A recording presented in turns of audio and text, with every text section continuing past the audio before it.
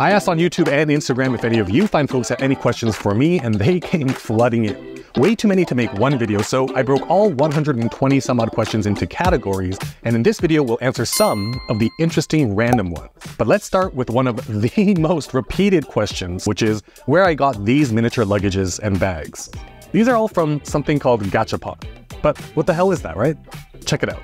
This shop is in the heart of Shibuya in Tokyo, and it is 2 floors of wall-to-wall, floor-to-ceiling Gachapon, which are capsule toy vending machines. And they have stuff for freaking everyone. Are you a metal fabricator? Gotcha. Dental professional? Yep. Gambler, photographer, pasta lover, home cook, pro cook, teacher, introvert, DIYer, scientist, cafe hopper, musician, warehouse worker, instant ramen nut, interior designer, and yes, traveler. People are obsessive collectors, and as you can see, squads of friends can make a fun outing together out of it. Now, even though these are ubiquitous in places like Taiwan and Japan, if you live somewhere that has an Asian supermarket, chances are they have a bank of Gachapon vending machines near the entrance. Next question, with all that traveling, which languages do you speak and at what levels? Well, if we assume my first language, English, is a 10 out of 10, si je le dois, je peux parler et comprendre un petit peu de français, mais la plupart du temps, ma grammaire est probablement incorrecte. Y español, igual que mi francés, aproximadamente un 4 o 5 de 10. 我的中文基本沟通应该没问题，可能6、70分吧。Beyond those, there are a few other languages where I'd float myself at, 2 out of 10, and I define 2 as not just being able to comfortably speak the basics, but more critically, able to understand and engage to responses. So, if someone in Iran or some parts of Afghanistan were to say, thank me for any reason, depending on the context of that gratitude, a 2 out of 10 means that I would know whether to respond with Koish Mikonam or Negaronesh Nabosh or Bozor Tarigoftan Kuchik Tarigoftan. That back and forth is key because adventurous folks often want to learn how to say X, Y, or Z, and it's easy enough to learn how to ask a shopkeeper in Tokyo, "Sumimasen, kore wa ikura desu ka?"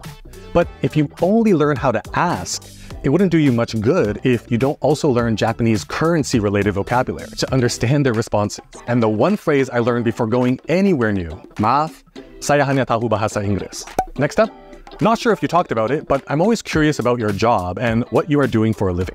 Well, I did talk about it, and if you want more context, you can check out this video, which I'll link down in the description next to the timestamp of your question. But short answer, video agency and a metal fabrication workshop, both B2B. The next question is sort of related. How do you balance the overseas work with your machine work at home? Is it your own business? And the answer is yes. Both the video agency and metal fab are entrepreneurial endeavors, and all the business abroad is directly related to both. The next most asked question had to do with these. Ultimately, where to get the Superior Labor pen clips. Superior Labor are a small workshop in Japan. They are perpetually in global short supply because they're truly a small business. I will say that if you don't necessarily need the dual pen clip, you may consider getting this super strong magnetic leather-wrapped one instead that holds one pen. In my experience buying Superior Labor products frequently as gifts for other people, these are more readily available. That said, the best way to secure one is to Google Superior Labor pen clip plus your city or country, find the nearest authorized dealer, go to their sold out product page and click that notify me when back in stock button and plug in your email. Next question, were you born and brought up in Canada? I was in my mother's belly in Canada, and while she was pregnant with me, my parents visited extended family in Taiwan. But then I came knocking weeks before my expected due date. So I was born there, then came back to Canada shortly after birth. And I can confidently say I was the ugliest infant I've ever seen. My mom disagrees, so you decide in the comments whether you agree with me or my mom. But to me, yikes. Next up, how do you decide what kinds of tech, accessories, and clothing to invest in? I suppose my general philosophy on spending money is the exact same no matter what the product or service I'm considering is. My first consideration is, will this enable me to earn more money than it costs within 12 months of buying it? Next, if it's something that definitely won't earn money, like say a vacuum cleaner, the next question I ask is, will I use this at least once a week? 90+% of the time, if the answer is no, then I just don't buy it. For the other 10% of things I won't use at least once a week, I calculate the projected cost per use by taking the price, dividing it by the number of years I reasonably expect it to be in my life, and then divide again by the number of times per year I anticipate using it. That gives me the projected cost per use, and if I feel like I would be willing to pay at least that much to rent it each time I use it, then I buy it. If not, I don't. Finally, for anything that I just want, like this or this, my rule here is simple. Whenever I'm tempted by something I won't actually benefit my life in any way other than making me smile, I take a picture of it. Literally, if I'm on a website, I'll take my phone out and take a picture of the computer screen. I have to wait 2 weeks from when the photo was taken. If I still want it after 2 weeks, then generally I allow myself to buy it. But more than 99% of the time, I literally don't even remember even seeing it after 2 weeks, let alone remember wanting it. It's astonishing how often I scroll through my phone's photo album and I'm genuinely confused as to why there's a photo of, say, a shark costume. Moving to the next question, what's your favorite book? I don't think I have a single favorite book, but I can easily identify the most impactful books. The 4-Hour Workweek by Tim Ferriss opened my eyes to a lot of theory, but despite having tons of actionable items, didn't initially motivate me to dive into entrepreneurship. The next 2 books are actually on loan to friends right now, but the $100 Startup by Chris Guillebeau was able to give me multiple real examples as case studies to take the theoretical eye-opening I got from the 4-Hour Workweek and motivate me to act. The Win Without Pitching Manifesto by Blair Enns is what enabled me to take the fear and stigma out of the word sales and press it into service to actually go from having a business idea to actually being in business by consistently bringing money in. Here's a fun one. Favorite bubble tea order, assuming you drink it, and if not, cocktail. I used to drink bubble tea, but those days are over. In my day-to-day life in Toronto, I drink 4 things. 80% water, 10% coffee, 8% Zevia, and 2% is whiskey. Always neat. The next question was also asked quite a few times, which is along the lines of, if you were to start a new YouTube channel from scratch, how would you do it?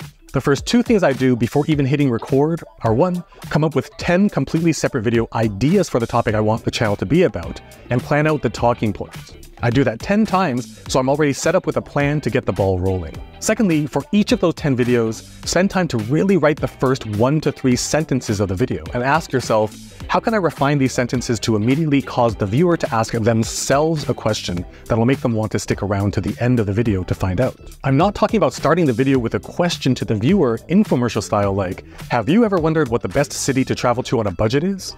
That's a simple yes/no question that you're directly asking them.